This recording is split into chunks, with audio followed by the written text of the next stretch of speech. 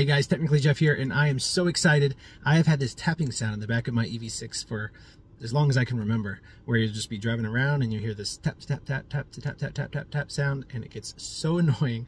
And I've taken things apart back there trying to figure out what the sound was. I took the gravel guard off, thinking maybe there was a rock under there that was bouncing around making the noise.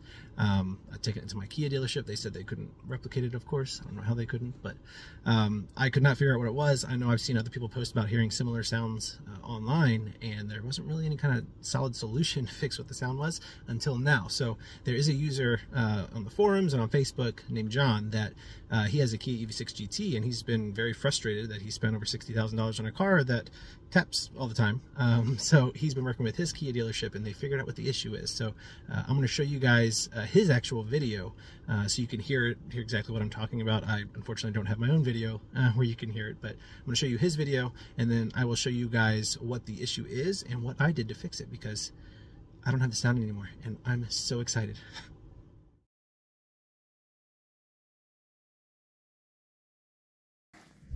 So first, let's listen to John's video. Thank you, John. He's Unobtainium's quick reviews on YouTube. And if you listen close, you can hear that tapping sound.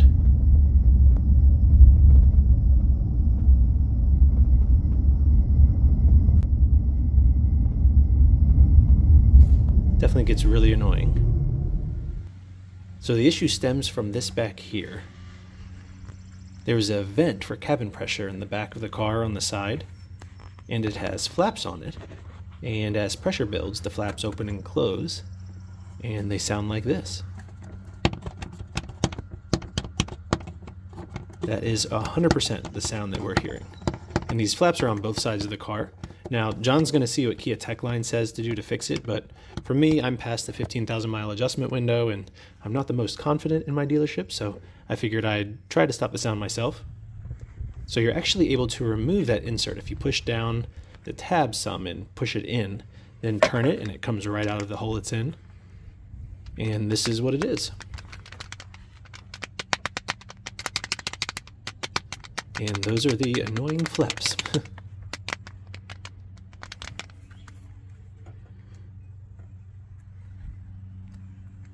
Now to stop the sound. So I got my wife's yarn, and I'm going to put it around where the flaps close and see what happens.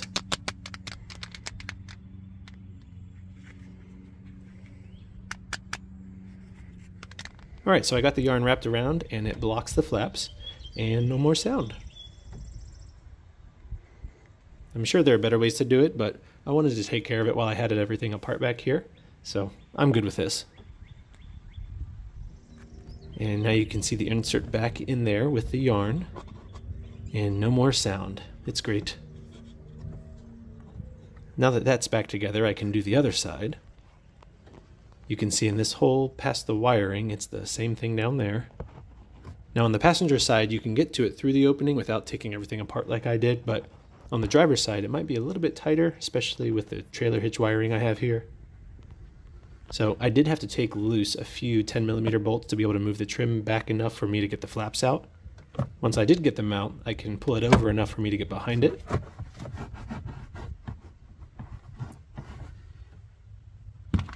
And it's the same thing as the passenger side.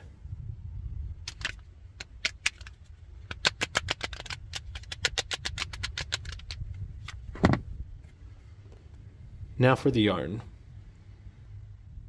Alright, so the yarn is wrapped and looking good.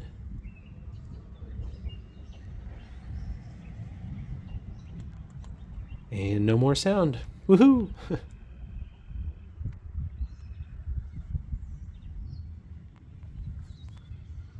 Now to get it back in place.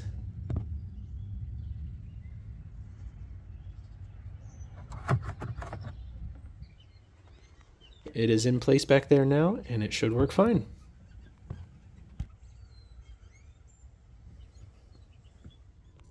All right, and I just went for a drive, and there's officially no more sound coming from back there, no more tapping, and I'm so excited. This is something I've been wanting to have fixed for quite a while. It's one of the few frustration points I've had with the EV6, and I'm so glad to not have that tapping anymore. So anyway, I hope this helps some of you guys out. I'm sure some of you have heard the tapping, and now you at least know what the cause is, and you can kind of come up with your own ways to fix the problem. Talking with John, he was thinking maybe some felt pads might help under there, but obviously there's numerous things that you could do.